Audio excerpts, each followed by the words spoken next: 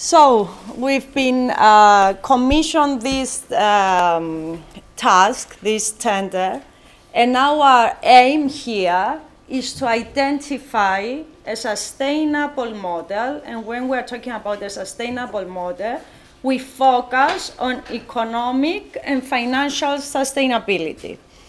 Okay, so the aim of gathering together this team is to identify a sustainable model that is methodologically consistent to what an economist would call a sensible way to manage an infrastructure.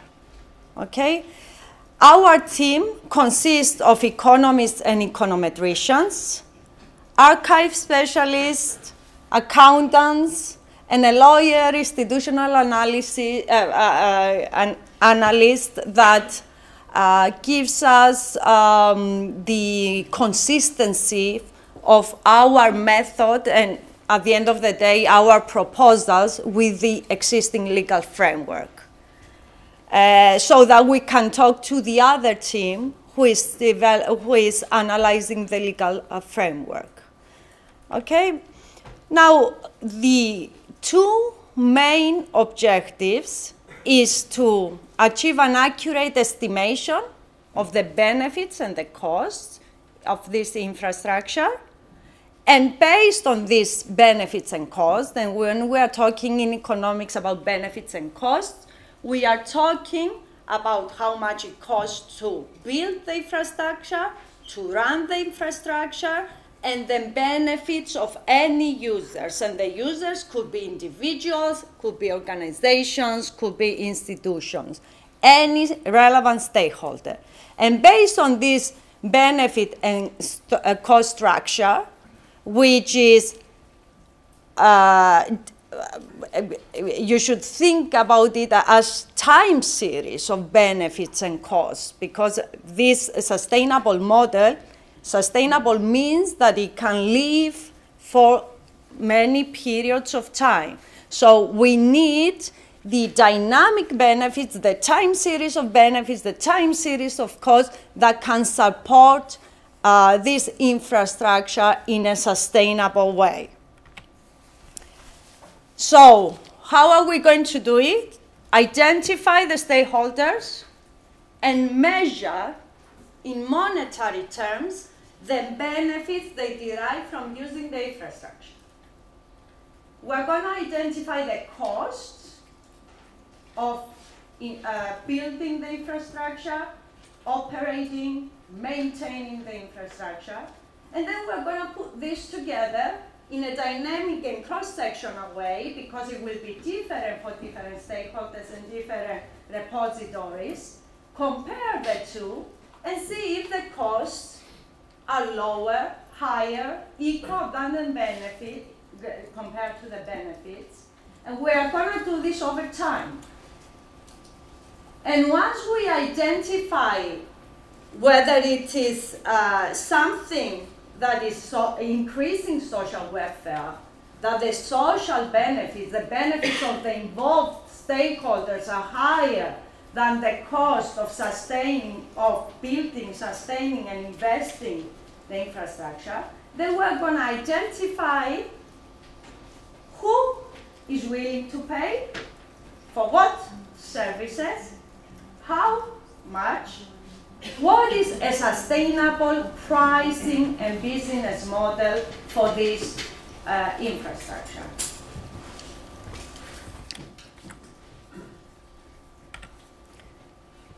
We have the following deliverables. We've constructed the methodology, and it's already uploaded in the wiki, and I will try to show the whole methodology in one slide. We have done the stakeholders analysis, and the person who leads the stakeholders analysis is Oya from Cornell University. Oya? Ah, okay. Oya Rieger, yes, excuse my pronunciation. We have started working on the cost analysis, I will introduce the explicit method, which is a survey-based method that then uses the survey results, analyzes the results using econometric analysis in order to identify the stakeholders' valuation of the services of this infrastructure. And we're talking about monetary valuation. And then we're going to do the cost-benefit analysis. And based on the cost-benefit analysis, we will be able to identify how much the infrastructure and services cost, who values the infrastructure and services, how much they are willing to pay, what are the revenues, what are the costs over time, and based on this, we define a sustainable business model. Unless you do all this, you cannot really identify a sustainable business model. And because I knew that I wouldn't have time to guide you through my 40 slides, I tried to put everything in one slide. Let's try to make sense of this. Okay, we have the OpenAIRE infrastructure, OpenAIRE Plus.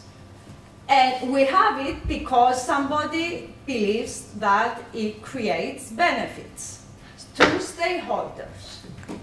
But it also costs something. Who are the stakeholders?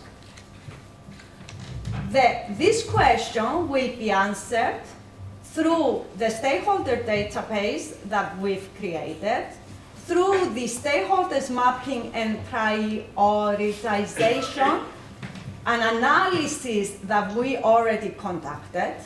Based on the results of the mapping, we are going to introduce a sample selection method. Sample selection for what? To identify the sample that we will apply the stakeholders questionnaire, which is a questionnaire that we've put together in order to identify the services that the stakeholders identified in our database value, in order to understand what the different stakeholders get from OpenAIRE infrastructure. And then, in order to identify how much different stakeholders are willing to pay for different services, we're going to use the so-called choice experiment methodology, which is an econometric methodology that allows you to derive willingness to pay for specific stakeholders for specific services. In principle, in economics, if you don't have any diversions from the perfect market, this should be equal to the marginal willingness to pay should be equal to price. But leave this aside for now. On the other side, you have the costs. You have investments, operation and maintenance, which more or less summarize the different costs that are involved. This cost identification and estimated figures for different aspects of the infrastructure, of operating and sustaining the infrastructure, will be derived from the cost question we've put together. And then when we have the benefits and the costs, we will then try to identify different sources of revenues. These are examples. EU grants, institutional contributions, mainly up to now, they subsidize initial investment. They give the initial investment. But there are other potential revenues, like revenues from providing access to articles, from subscriptions, from contributions, discovery services, research funders, and so on. And at the end of the day, we need a financial net present value that is bigger than zero. These are the revenues and costs in each period of time, discounted by I, which is the interest rate, that is the opportunity cost of capital, the fact that you decided to invest in this form of capital and not in some other.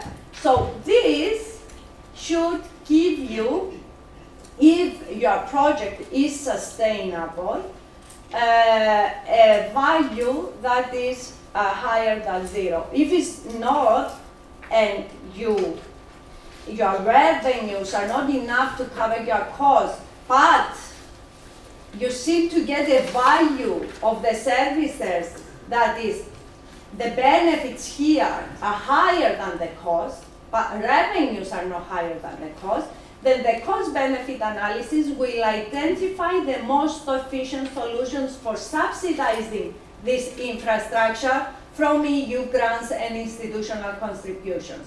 And based on these results, and only if you do, or if you go through each and every step of this methodology, you can identify pricing and financial schemes and the relevant business model for sustaining any infrastructure. It doesn't have to be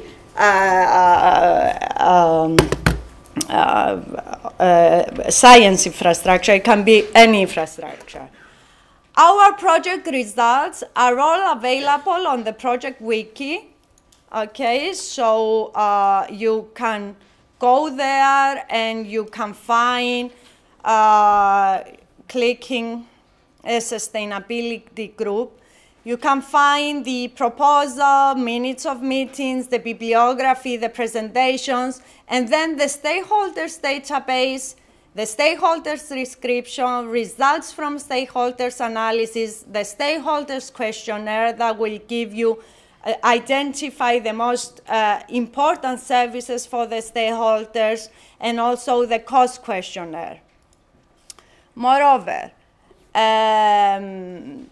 the stakeholders database is also important because here we have scientists and researchers, research funds, research centers, publishers, scholarly societies, and so on. We have 15 different groups of stakeholders, okay? And you can actually go there and suggest revisions or additions.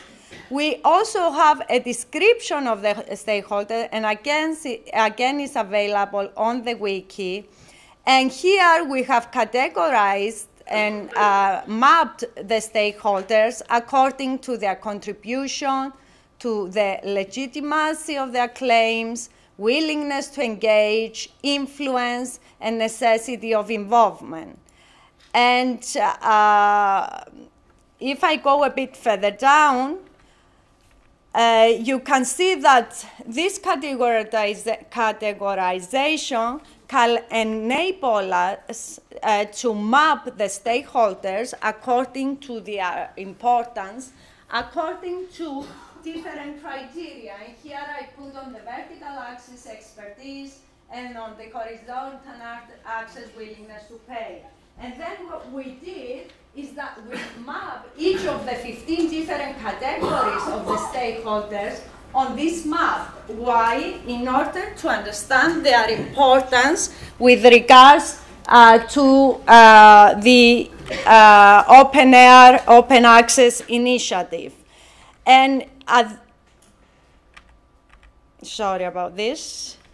And by mapping the stakeholders, what can you achieve at the end of the day? When you are going to implement the questionnaires, the stakeholders questionnaire, the cost questionnaire, and the willingness to pay questionnaire, the questionnaire that will try to identify willingness to pay, you can create a sample selection method, okay? Your sample of which stakeholders you are going to approach, that is from the population of stakeholders you're going to select the sample, will be based on this prioritization from the stakeholders analysis. Who is important and who is not. And at the end of the day, you get a map with the different stakeholders when you then translate into weights into the sample selection method. And then once you selected a representative sample of the population of interest, which is based on these weights, you are going to implement the two questionnaires. The first questionnaire is trying to identify the explicit cost of this infrastructure, repository annual cost, coordination and national open access desk annual cost, cost of infrastructure services. And these are the main categories. And if you go to the questionnaire, these are electronic-based questionnaires. You can see that the questionnaire allows you to differentiate between investment costs and running and maintenance costs, which are important for economic analysis and cost-benefit analysis. And this is the cost questionnaire. And I would ask, we will contact you if you are in the sample that we selected, and ask you to respond to this questionnaire. The first feedback that we have is that this questionnaire is doable. First of all, people can respond to it. The people who are managing these infrastructures can respond to it. And if you see at the end of the day, we say, please indicate how you expect to finance the above cost. So we get an initial reaction with regards to where the revenues are coming from. And these are reactions from the people who now are managing repositories. Okay, revenue from posting articles, access to articles, subscriptions, and so on. And then from the cost questionnaire, we go to the stakeholders questionnaire, which is a bigger, sorry about driving you back and forth, but I want you to have a glimpse of the stakeholders questionnaire as well. So let me show you part of the stakeholders questionnaire. So first, we introduce OpenAIRE initiative to the stakeholders, because this will go to people that are not familiar with OpenAIRE. And we tell them a short introduction. We give them a short introduction to the aims of scope and so on. And then we start asking questions, how familiar you are with this initiative.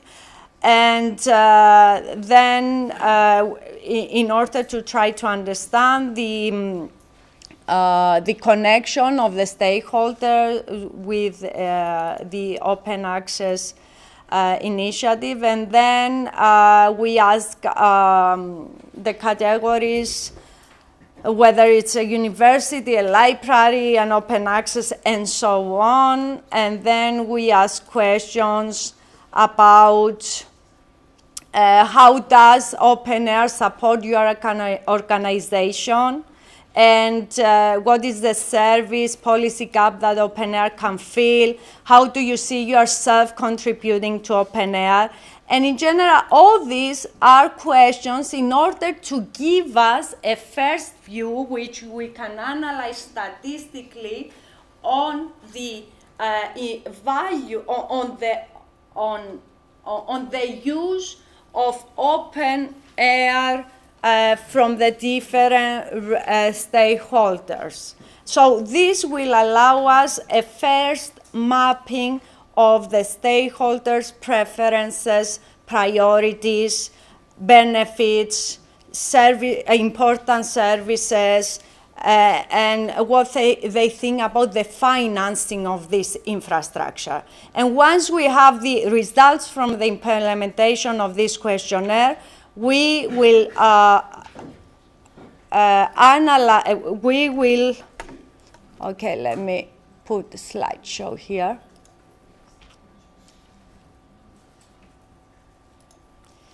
Once we have the stakeholders questionnaire, we will be ready to put together the willingness to pay questionnaire. We will be ready to evaluate, to estimate how much the different stakeholders value in monetary terms, the services they derive from the existence of OpenAIRE. It has not been done in the literature before, and we are going to do this using a state-of-the-art methodology that is called choice experiment. And the choice experiment is a survey-based questionnaire that allows you to analyze the preferences of stakeholders. It allows you to extract the total economic value different stakeholders attribute to different services or goods. And the way you do that, and the total economic value includes use values and non-use values. And non-use values might be positive externalities from having open access to scientific results that are not going to come today, but they will come into the future, but they are valued by the society of the relevant stakeholders today. So there are many values that are involved in sustaining these infrastructures, and unless we are able to identify them and measure them, we will not be able to strongly support the significance and even current subsidization from governments and the European Union of these infrastructures. And this choice experiment methodology actually uses some mathematical algorithms to present the person you are implementing the questionnaire to the respondent with different levels and quality of the different services that will be identified from the stakeholders questionnaire. So if you, from the stakeholders questionnaire, if you identify 5 very important services that stakeholders use from OpenAIRE infrastructure, then you can present different cards to the stakeholder, to the respondent, with different levels of quality and quantity of these services, and then use a price vehicle and asking to choose which combination of services and price they prefer.